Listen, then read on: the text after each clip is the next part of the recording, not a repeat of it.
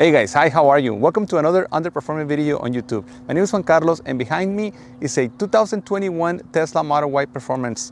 It's a vehicle that we had for the last month and we have already put over 1,000 miles on it. So I thought it was a good time to take a break and give you an update of what it's been like to own this vehicle for that long. In this video, I'm not gonna do a full review per se. I'll leave that to the experts, but I do wanna go over some of the things that I really like and dislike about this vehicle a month into our ownership. Are you ready? Let's go. Before making our decision to buy our Model Y, we went through a series of expert reviews just to see what the car was like, but I particularly found a lot of value in watching actual owner reviews because these are the people that actually paid for the car and live with it 24/7. So as such, I'm putting this review together so in case you want to buy a car like this, you know what you're walking into beforehand. This is an electric vehicle, so there is going to be a process of adaptation from a conventional fuel vehicle to something like this, an electric vehicle. There's a few particular things that you may find a little bit difficult to adjust. Other than that, this is a great car that I really enjoy. I'm getting past the new car smell and I still find things to love about this car. Number one, the driving experience. This car drives pretty firm. If you have driven products from BMW with the M-Sport package, then you're gonna feel right at home with this car. The visibility is great. You feel that you're sitting high. Remember that this car is based off the Model 3. So they were able to achieve this higher sitting position by just adding just 1 inch on the suspension. So this vehicle is about 6 inches tall, a little bit over 6 inches versus 5 and change of the Model 3.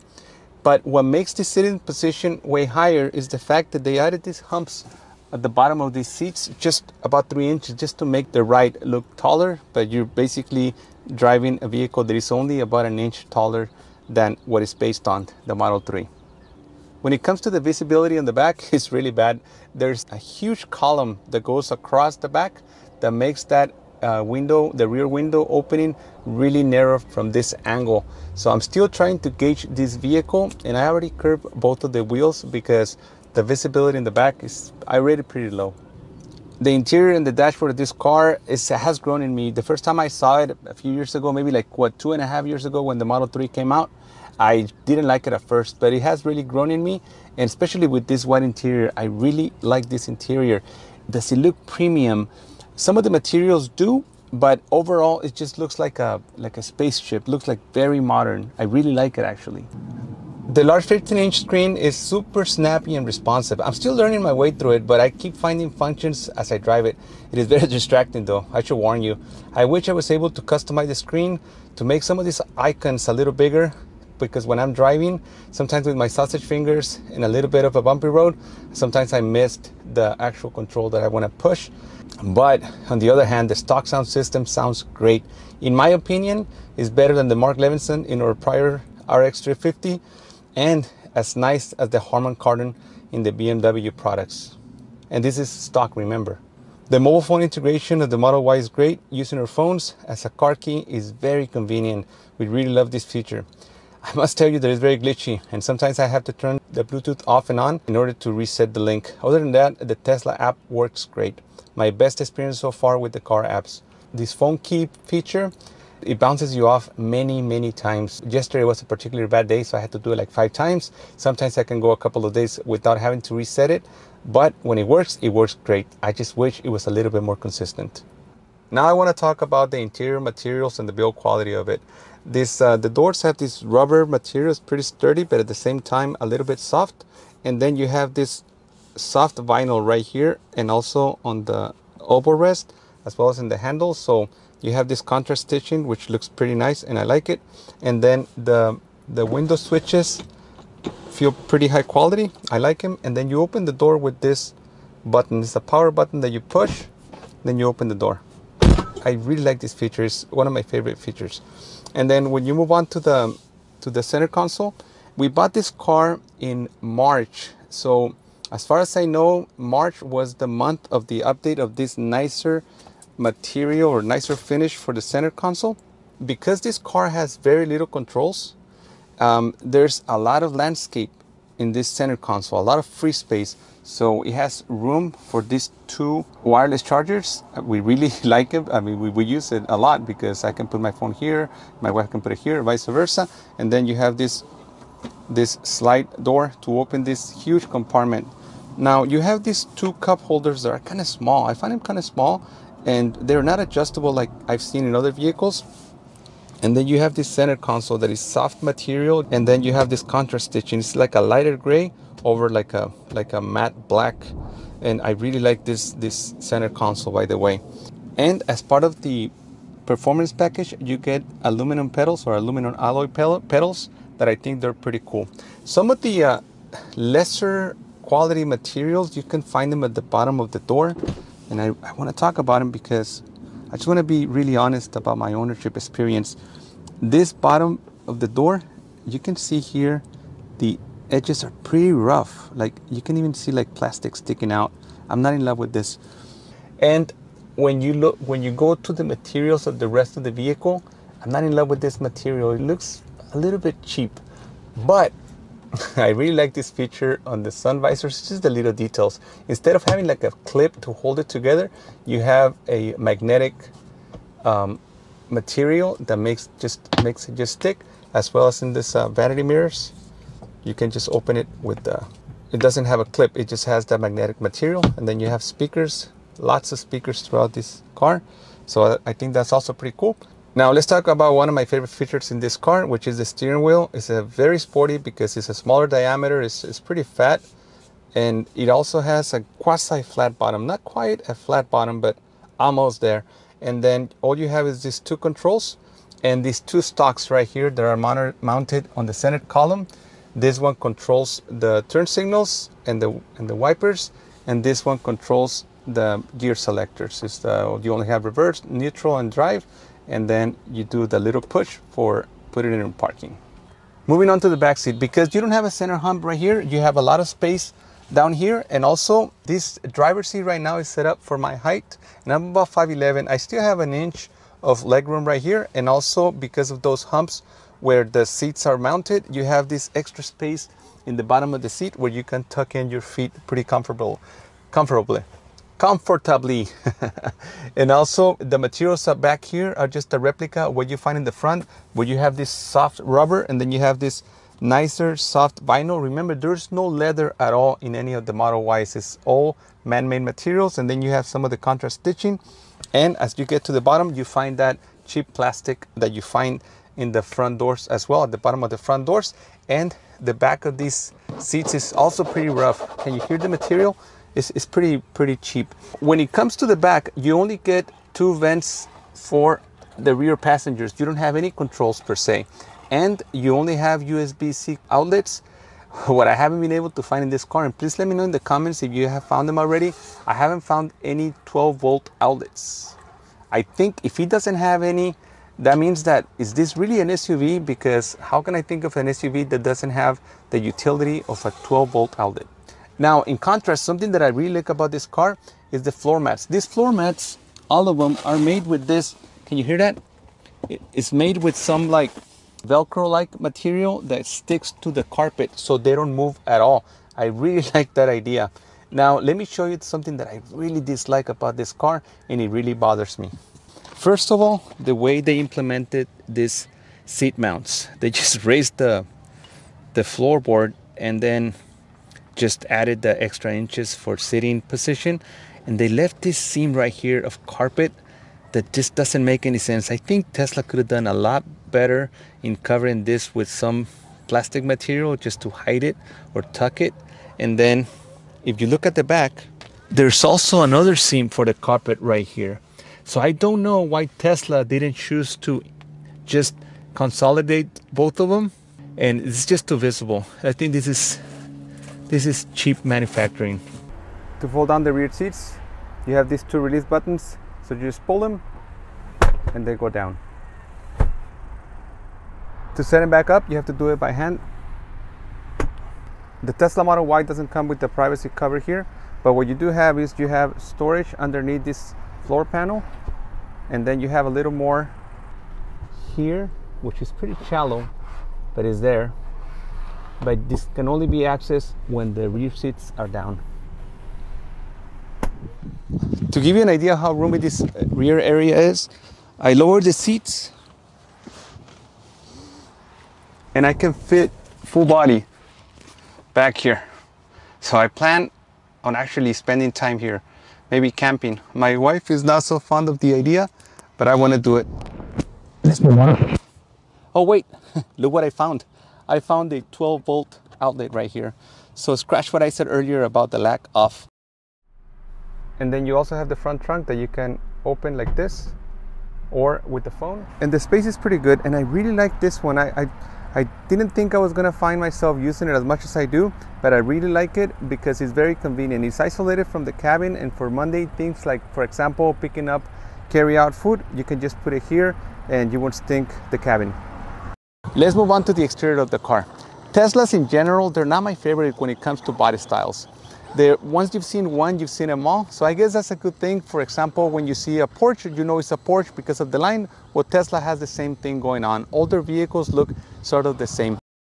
The front end is very controversial. A lot of people don't like it. I actually don't mind it too much, but you will find a lot of empty landscape right here because these cars don't need a traditional grill for cooling the engine because there's no engine. So all the air or the air cooling that this car needs comes from this bottom grill. And one thing that I like about Teslas in general is that they don't have a lot of packages. So in this case, the lights are standards. They're full LED lights all around. So that's one thing that I like about Tesla. You don't have to upgrade to the better packages to get the better stuff. This is one of my favorite features in this car. This emblematic piece is it houses one of the cameras and also houses the turn signal. These turn signals on the side of the fender, they're very common in the European cars. They've had them for a long time, but they're not as common on American cars. And this Tesla has it, and I really like it. These door handles, please, if any of you own this vehicle, let me know in the comments if you feel confident that these are not gonna break with time. The way you operate them is you push with the thumb and then pull the lever, but I always find myself doing this. Push like this, and then I pull both because I'm afraid that this flimsy part eventually with time is gonna break. They're flush against the body, supposedly for aerodynamics, but not my favorite feature.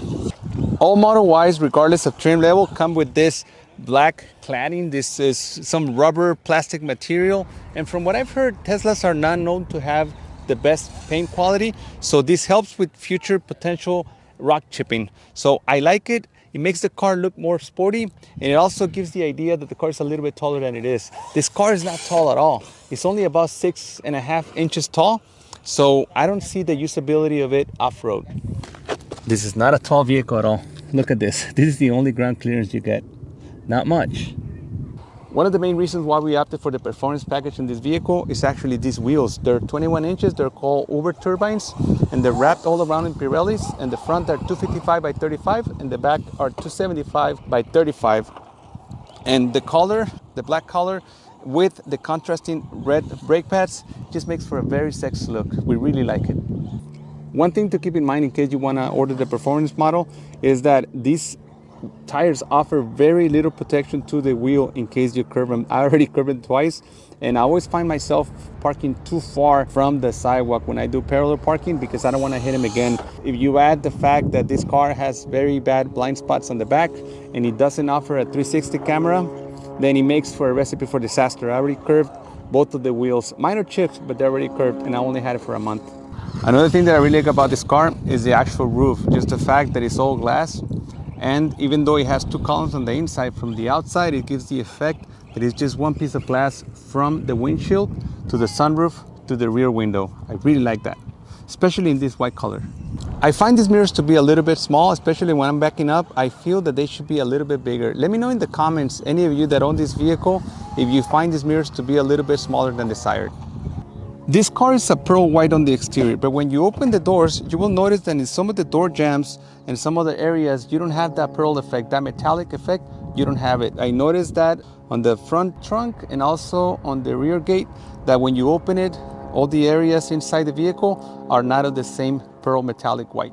The only indicator that this is the performance package is because of this spoiler in the back, and also this red line where it says dual motors is the only indicator that tells you that you got the faster Tesla Model Y.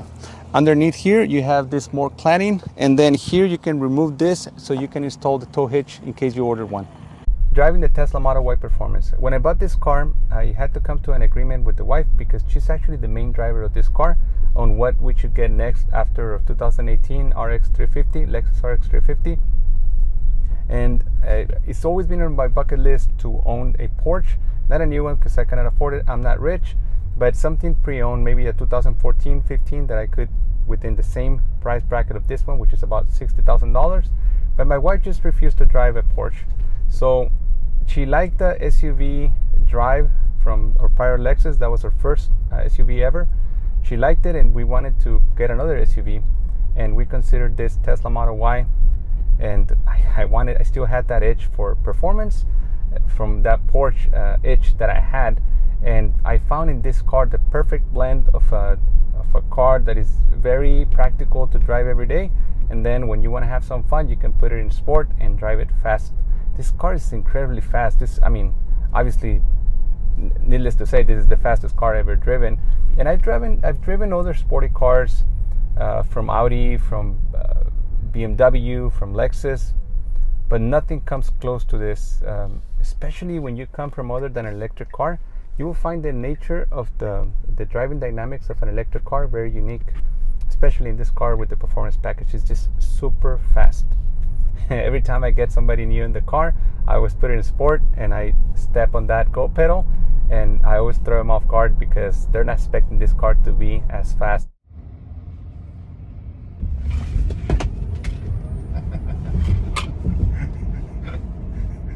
You really feel the G-force as you press the gas pedal because it's just instant torque.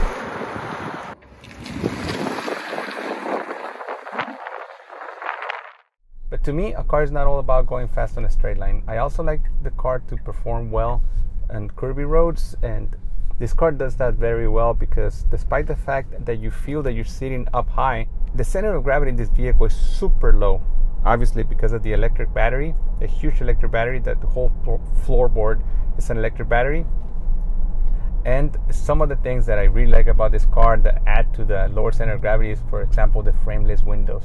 Those are usually associated with sportier vehicles, and then you find it in this SUV. When I make these videos, I'm going to try to bring you value. I'm going to try to bring you stuff that you can take with you in every single one of these videos. It's just not me trying to put videos out. I actually want to talk about the things that may make your decision about buying a Tesla Model Y Performance in this case, or just a Tesla Model Y in general. And something that I want to talk about in a future video is the range, because I have found that the range in this vehicle is not what's claimed. I'll be very, very generous with it, and I'll say that it's about 12% less than is claimed. But if you drive it a little bit faster, then it's nothing. It's like nothing close to that 303 miles that is posted. Another huge letdown of this car is the fact that it doesn't have a 360 view of the exterior. I mean, it has so many cameras, right? Why wouldn't it be able to compose a 360 view? Before I forget, in the description box, I'm going to leave you a referral code. That way you can get 1,000 free miles worth of superchargers. If you use my link, it also helps me because I also get 1,000 miles. So when I bought this car, I got it from a friend and he benefited and I benefited as well. So if you, by any chance, want to buy a Tesla, use it and you're going to help yourself with the first few 1,000 miles and help me as well in the process. As I said earlier, one of my favorite features about this car is the driving experience. In this case, the use of the autopilot is just really good. I just set it up on longer trips and it just follows the lane. I've been in many modern cars and nothing comes close to this. I don't want to know how much better the autonomous driving package is. It's $10,000. I don't think it's worth it because this does the job for me. It follows the lanes. It actually has like a auto steer feature. When the cars on the sides are getting too close to me, it just pulls away. And also when I'm in bumper to bumper, it just sticks with the vehicle ahead of me. And if we come to a full stop, this vehicle stops and then it resumes when the vehicle in front of me starts pulling away. I've used this system on curvy roads, obviously with caution, and it just does it for me. I've driven over 100 miles at a time without having to move the steering wheel. It will ask you, occasionally it will ask you to tap or move the steering wheel a little bit so that it knows that you're still in control. But one thing that I do, so in case you want to take a shortcut on it, is all you have to do is move the control of the volume or the cruise control on this side, and you don't have to move the actual steering wheel. So I think that's a pretty cool feature. And with that, I want to wrap it up. Thank you for being here. Thank you for sticking to the end. The best way to support my channel is by asking a question, making a comment related to the content, and by subscribing to my channel. My name is Juan Carlos. I'll see you next time. Something that I left out of this video that I consider important is the fact that I have zero initial quality issues with this car. So far so good for the first month and way over 1,000 miles. I think I have something like 1,300 miles and it hasn't even been a month. And an elephant in the room that I would like to address is this sunroof. It's pretty toasty in here. Right now it's San Diego weather, 83 degrees, and I can feel the sun bathing me through this sunroof. So in the upcoming weeks, I'm gonna tint it. I think it's not gonna be cheap because it's just one piece from here, from the front all the way to the back. And also the range. In the upcoming weeks, I'm gonna be uploading a video exclusively about the range, my experience with the so-claimed 303 miles of range, which I don't think it even comes close. I've made about 3 longer trips of about 220-30 miles, and I'm cutting it very close with the proclaimed range of 303 miles.